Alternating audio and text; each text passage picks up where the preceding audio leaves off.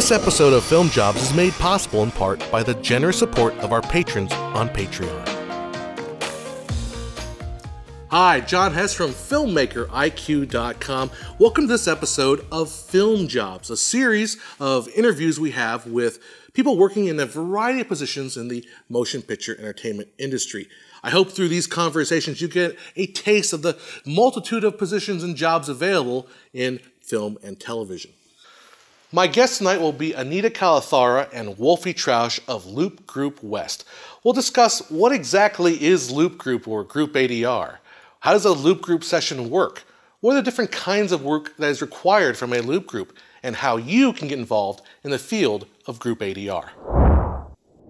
So now, probably a lot of my viewers don't know what is a Loop Group? So a Loop Group or Group ADR, we're responsible for all the vocals that aren't recorded on set. Yep. Because while you're filming, the background needs to be silent. Mm-hmm. So we have to catch all those things that weren't covered. A good example would be like if you're watching a hospital scene, the principals are obviously mic'd. But in the background, you have doctors talking and patients talking. Or maybe people in the waiting room. Yeah, maybe somebody on the PA is speaking. All of that isn't recorded on set. So we're responsible to come onto a soundstage and record little tracks that can be synced into the scene. How does a Loop Group session work then? So generally a production company will give us a certain number of contracts that we can use for a session. And they'll give us about 6, usually. Sometimes it can be 4 if it's a smaller budget, or a dozen or so if it's a bigger budget. Mm-hmm. And then we're able to bring some of those actors into a soundstage and have them kind of fill in for all the missing voices. So you're in like a big room, then like a stage, right? Yeah. So we'll either go to a post-production house or we'll go to the studio's ADR stage. Mm-hmm. And we'll have the cue sheet, and then we'll hire actors that fit for the project. We'll assemble onto the soundstage, and then one of us will be up in the front of the stage directing the session and calling actors up. And we'll all gather around the mic or all together. Yeah. Okay. And then we'll go through the cue sheet and just record each cue. But usually the group ADR and looping is multiple people having conversations at once, or a little pocket of people. So if there are 2 people in the background of one scene, we'll bring out 2 of the actors and have them have a conversation in front of the mic. Mm-hmm. Or if they're in a room, we'll have it spread out so that there's 2 people here, 2 people here, 2 people here surrounding the mic, and then having them talk.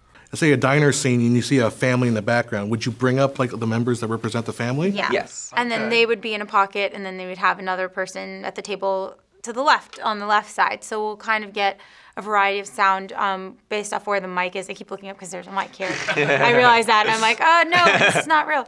But the mic would be in front of you essentially, and then you would just kind of space them out so that it sounds like they're coming from different parts. So you're not layering different audio. You're trying to capture like the soundscape, right? Well, it'll be layered. We'll do multiple passes if it's large and they'll scene. move it. Yeah, they'll move it around and have us switch out the position. And we'll change our voices to sound like different characters, or sound a little bit older, sound a little bit younger, different accents, whatever we can do so that it doesn't sound like the same people talking. Do you guys have a way of identifying? So you have a screen in front of you, or projection or whatever.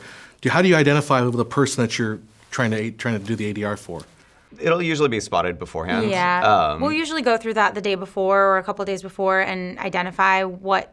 We'll go through the entire movie and watch what needs to be covered and what needs to be accounted for in the cue sheet. And then we'll kind of have an idea, even in our heads, of who we want to assign that to, if we already know who our group is. Mm-hmm. So now, that generally helps. Do you have the finished audio as well, so you're hearing the actual dialogue that's in the scene? It's usually everything has been cut except for the background voices. Yeah. Okay. So now the obvious question is, what do you say in a session like that? Because you're hearing the dialogue, right, from the original, the finished product dialogue. What do you say to not get in the way of that? Well, one of the keys in like what makes a good Loop Group actor is that you want whatever you're saying to be obviously on topic to the scene and in the right tone. Yeah. If we're shooting a period piece, then it obviously has to be like the right period. if you're doing a scene from 1920s Boston, you want to know what 1920s Boston dock workers sound like. So the accents have to be similar. Sometimes there's no accent at all, and the conversation topics have to be relevant. So if you're at a Chinese restaurant, you don't want to be talking about French food. And the key to it is to make sure that you're staying on topic without being distracting. So obviously you don't want to be screaming, "Oh my God, that man is shot!" in the background. Exactly. It has to be kind of like topics that or sentences that wouldn't pop out from the audio track. So have you ever done a show and then you watched it back like in a theater or whatever or television and like listened for your own voice? Oh yeah. Oh, yeah. You know? All the time. And you Yeah. just get distracted. Just Sometimes You'll I see a forget, like- person walk by and you're like, oh, that's me. Yeah, I forget like who like certain characters that I've voiced or that somebody else has voiced, and it's kind of fun to watch back and try and spot yourself. So do you do much like lip reading or try to match? Yeah. Okay. You do watch lip reading, so we're trying to figure out what they're saying as accurately as possible, especially if you can really see their mouth moving. Sometimes we do cover dialogue that's not like you don't see their mouth, they're turned around, but you can tell they could be talking. Yeah, So that's somebody's when you can be gesticulating. more liberal with what you're improvising. But when you see their mouth moving, you do want to try to get as accurate as possible. We'll also handle efforts, which are if you Oh, hear yeah. somebody breathing, for example, there obviously isn't a microphone and they're up in their nostrils. So we'll come up to the mic and do whatever. Right. Like, we'll Even add- silent breaths like Yeah, that. silent breaths if somebody's tiptoeing in a horror film, for example. We'll also do like monster voices or zombie voices. We don't do The Walking Dead, but if on The Walking Dead, they obviously have the zombies when they come to life are growling or whatever it is. That's also something that we handle on set. So now, do props ever enter your world, or is that's No. that's Foley? Yeah, that's something no. different. Yeah, we're a separate department than Foley. I haven't actually come across a Foley artist in the same time as the looping session. We're usually spaced But apart. I would love to see that. Do you guys have a funny story, like something that happened on set or a session that you can tell? We do a lot of, it's happening more and more that we have to do orgasms. I opted out for that Yeah. one. Okay. I did not go to that session. He did. He can tell me this story. We did a large orgy scene and had to Okay. do many, many layers of orgasms. And yeah, I so it was went for like, about nope. 5 minutes. Is that what you would call efforts? That's Yeah, that effort? yeah. Okay. And yeah, by the end of it, everyone was pretty lightheaded and just kind of like woozy from doing because it's exhausting. Yeah, I had exhausting in a your friend breath. who went to it, and she was saying that she was beat for the whole day. yeah, Like, it's she was exhausting Really? to do. exhausted because it's vocally exhausting. I'm Okay. assuming to do it. Yeah, you start to get lightheaded and actually. Is it because yeah. a lot of airiness in the Yeah, voice? Is that yeah. what it is? Okay. Yeah. Orgasms or monsters or Death scenes. deaths. Yeah, a lot of. Yeah, if you're seeing a fight scene or a death scene, Yeah. we're doing the whatever it is or the Yeah. punches. What are you doing for fights? I mean, just like grunts. Is that what you're? You want to usually you match the. So we'll watch playback of the actor Yeah. doing the fight scene, and we'll just kind of trail them slightly. So if they're doing, we'll just copy them and do that, and just add vocals to. We'll copy their movements and just whatever comes out. It's Yeah. usually going to be right. What I love is that's a subtlety about that. I mean, you could, Yeah. you could shoot a film, you could shoot a film and show a film without that, but Right. it doesn't have it's that subtle. Yeah. It's a Yeah. touch to it. If it wasn't there, you would notice. That's Yeah, the thing about absolutely. Group ADR is that when it's not there, You notice feel it. like something's like off in the back of your head, but you don't know what it is. It's usually there isn't looping. And from the indie world, it feels cheap Yes, yeah. because Yeah. it doesn't have that life to it. Full Yeah. life. Yeah. Yeah, it definitely adds a lot to the production. Sure. Yeah, even Yeah. like dancing. Like Yeah. we've done shows where like Yeah. there's a lot of dancing involved, and we'll Yeah. have to kind Okay. of like copy Prom the scenes. ballerina's move or the hip hop dancers Yeah, moves, exactly. and just add the whatever it is. Yeah. Really? Okay. Yeah.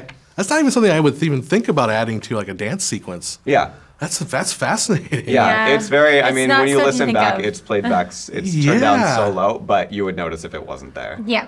Part of what I love about looping is that, as like a human being going about the world, we're never bored because we're always eavesdropping on conversations. Like Right. if you're at an airport, for example, we start listening to the PA announcements and just like jotting down whatever they're saying because that might become useful later. Or if you're at Or- a diner or on the subway, whatever it is. We've had to do like 911 jargon or like stuff Yeah. for the police station. That's stuff that you hear sometimes, or It's just stuff that like you start to get interested in every industry because you just want to know what kind of language they use and like what life is like because then you might have to replicate that in the future. So, what kind of skills do you think would make a good actor for a loop group? you have to be great at improv. That's probably one yeah. of the bigger ones. And you have to be really interested in doing research Yeah. because a lot of people think that it is, easy that you just go Yeah. on a soundstage and say banana, banana, banana and just like make Right. up conversation. No, yeah. But all the tracks are being listened to, so all the dialogue has to be accurate, as Anita said, for the time period, for whatever the vocation is of the workers or whatever it is. Yeah. Everything has to fit. So you do have to do a lot of research. Yeah, like for example, I had to do a looping job for a movie that took place at Google. And all the scenes in the background had a lot of technical jargon that nobody would know normally. So I had to go and do tons of research on what would be talked about at a place like Google. There was even a scene where there was a Quidditch tournament, and I needed to know terminology for Quidditch, and that's not common knowledge. Well, I happen to be a Harry Potter fan, so a little bit for me. But if it wasn't me, then it would be something that somebody needed to take time to research. So now, how do you do the research for this? I mean, are you just reading, or what else?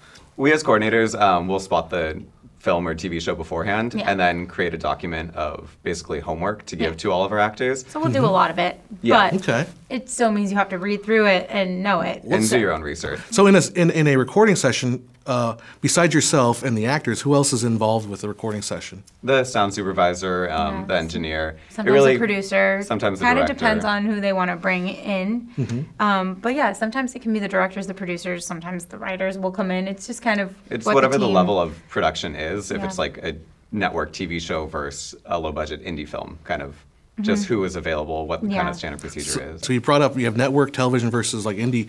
What's your client range like? What kind of people do you deal with generally? Well, looping's involved in pretty much every genre of TV and film, and even some video games, so we've except done, for sitcoms. That's the only thing where, I mean, on occasion, if a sitcom is being filmed in like a grocery store and they're being more like single cam, but a multicam is like pretty much the only genre that doesn't use looping. So we've done independent films, and we've also done, worked with production companies and networks. We've worked with Hulu, NBC, Netflix, Hallmark. So we've worked with a few, and then we've worked with a ton of independent films and independent production companies too.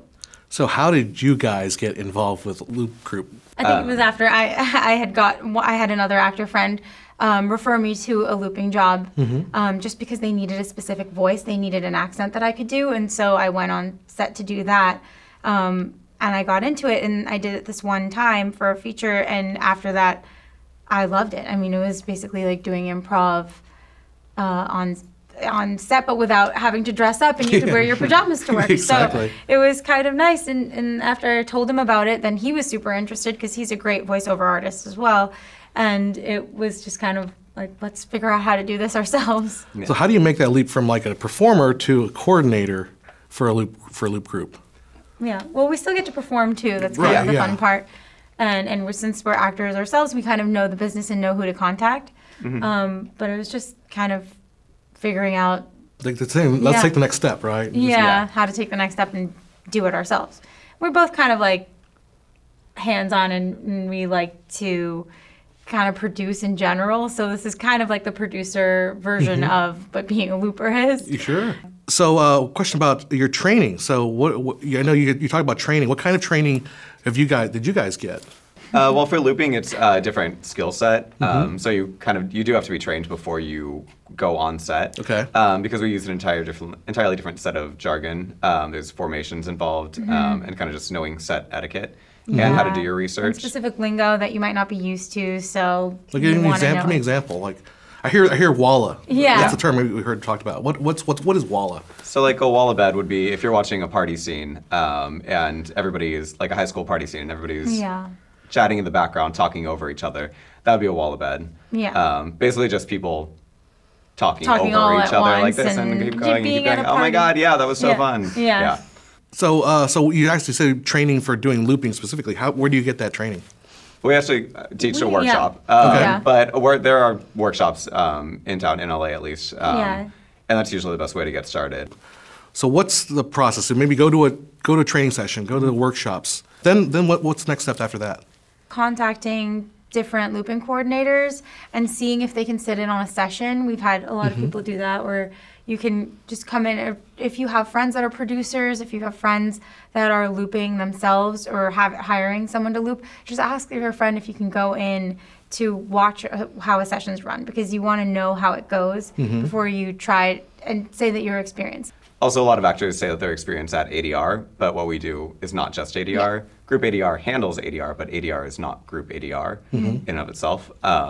So the best way is to get involved and just kind of visit sets and see what the process is, and then if you know a coordinator, reach out to them. The business is not easy. Yeah. You know, it is one where, you know, you're on top of the world for a second, then you can't get a job for a long time, right? Yeah. Do you have any words of encouragement how to get through those times, or? That's part of the reason that we started our own company. I think it's being able to pivot, Yeah. because I think that's like one of the things that I learned about being an actor is I'm still an actress and I work like pretty regularly, but being able to pivot and figuring out things that you're good at too, like figuring out that we were good at voiceover and looping, and we write as well, and we've done kind of a majority of we've tried a lot of different things, and that's because we're able to realize that you don't have to just stick with one thing to do what you want to do. Mm-hmm. There's so many aspects to the industry. It's kind of nice to be able to go in one direction, then when that kind of dies out, keep it burning, but then go in another direction if another opportunity comes up. It also fuels your creativity, I think, to not be constantly, to keep hitting a wall. Okay, let's go this direction for a little bit. Exactly. Then maybe you'll figure out a way to get around that wall. Yeah. Back to it. And it's nice to have a partner too to work with it, because then if he's busy on a project and I can't do something, we have the ability to help each other in that respect too. And I think finding someone that you can relate to, and then it kind of has a similar vision of what they want, is definitely helpful. No, I'm just throwing this out there because I have a lot of actor friends, and actors. I'm not talking down to you, but I don't think people realize when they go on audition, like if you get a no, it's not because they didn't like you, or or it's just you weren't right, or somebody else was better a fit for the part than you were. Yeah. I think what actors can kind of benefit, especially nowadays with all the technologies, everything that's available, to take on more of a producer role. Yeah. Definitely. I think we both have been like that since starting acting. We both just started to do a lot of things on our own and being our own filmmakers and our own writers and producers. And because if you're just auditioning for other people's projects, you kind of leave all of the chance up to somebody else. Yeah, and all your eggs are in one basket. You're just focusing on one thing, and it's going to make you more stressed and probably you're going to do worse at your auditions because you're focused only on that. So I think that's what's nice about figuring out other things you're good at in the industry, because then you can kind of spread yourself a little bit and not be so worried about one thing. I would like to thank Anita, Kalathara, and Wolfie Trausch for a fantastic interview. If you want to learn more about them, check out loopgroupwest.com to see their resume and their upcoming workshops. If you like this video, hit the like button. Don't forget to subscribe and click that little bell icon so you get notified of all of our future videos. And consider becoming a patron on Patreon. We post a lot of behind-the-scenes snippets there, and every little bit helps. Well, until next time, I'm John Hess. Thanks for watching, and I'll see you at filmmakeriq.com.